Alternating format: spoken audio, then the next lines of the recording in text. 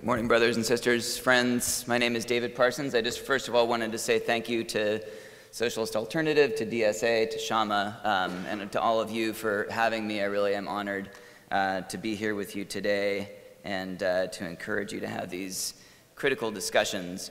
I need to tell a quick story. This morning when I woke up, I took a look at our union's Facebook page. We have advertised an event that we're hosting this Wednesday on campus to talk about organizing in an age of Trump. And Councilmember Sawant has agreed to come and is going to be speaking. Jane McAlevey, fantastic activist, labor union organizer and author, will be there. Jonathan Rosenblum, longtime organizer in town and just wrote a new book on the Fight for 15, will be there. We're really looking forward to this event. Yeah, applaud, please. And please come.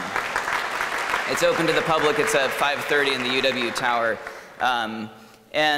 We've been getting a lot of attention for this event, as we hoped that we would. And when I woke up this morning, I noticed that some right-wing trolls had posted Islamophobic and racist imagery, texts, comments, and we had to spend part of the morning just taking those down, dealing with those people. And it just reminded me, again, of a couple of key principles that I think we should all be keeping in mind here. One is that the extent to which these, we call them trolls, but they deserve a far nastier epithet than that, are out there and react and are trying to shut us down. It's discouraging, it's hard. And it's hard for our members to see that, and it's hard for our activists to see that. But also, it reminds me of the power that we have to take these communities on and to present a vision that has been far better articulated by the panelists than I can. And that we don't win these fights on Facebook. We don't win these fights by getting caught in these sort of whirlpools of Facebook chains and internet comments. We win these fights in the workplaces and in the communities and in the classrooms, and by having thousands upon thousands of one-to-one conversations with each other and with people who maybe haven't learned to agree with us but will when they talk to us, and when we mobilize in mass numbers.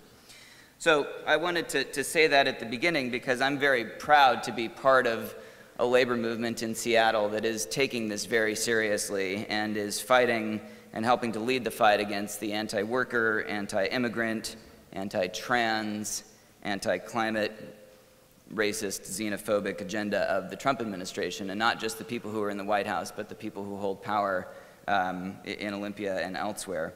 I'll tell you a quick story about what's been happening on campus.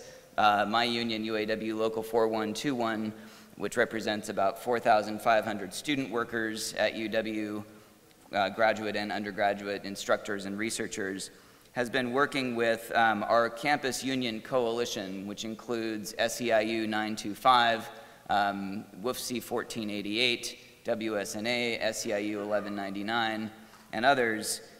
In December, after the Trump election, we delivered a demand to the University of Washington to push them to make this a true sanctuary campus, not a sanctuary campus just in name, but a sanctuary campus in action. We collaborated with faculty, we collaborated with student groups to ensure the provision of resources for legal, health, and housing costs, to ensure non-collaboration with ICE, and to protect the privacy of not only our members, but all students and workers on campus who were being targeted by the administration.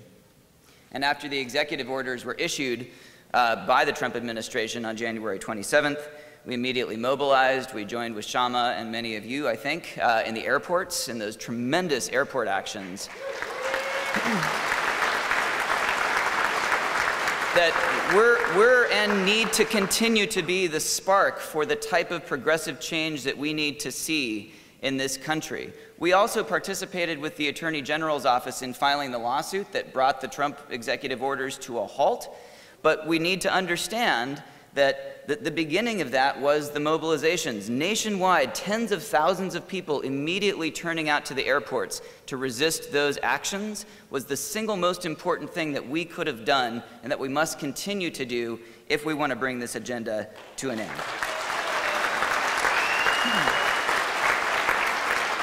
We have now made a demand to bargain with the university to modify our collective bargaining agreement so that our international student members that are being targeted by these executive orders will receive the support and accommodation and resources that they need.